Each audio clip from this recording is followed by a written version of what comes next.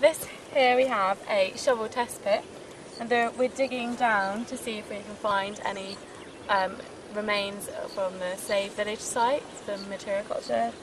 And what we have here is we have three distinct layers, soil layers, and the first level is the topsoil. We can see it has very little inclusions, which are like granules or pebbles.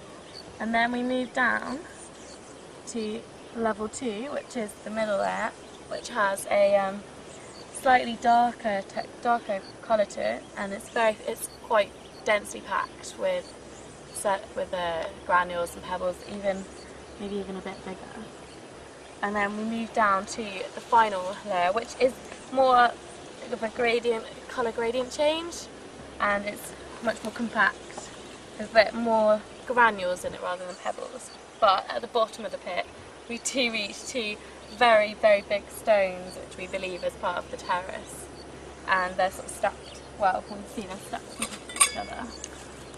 And we are about to fill in a shovel test pit form, which has details on the depth of the pit, what we found in there, and the artefact types, and the soil types that we've found in each layer, and the sediment texture, and obviously who excavated it and what day.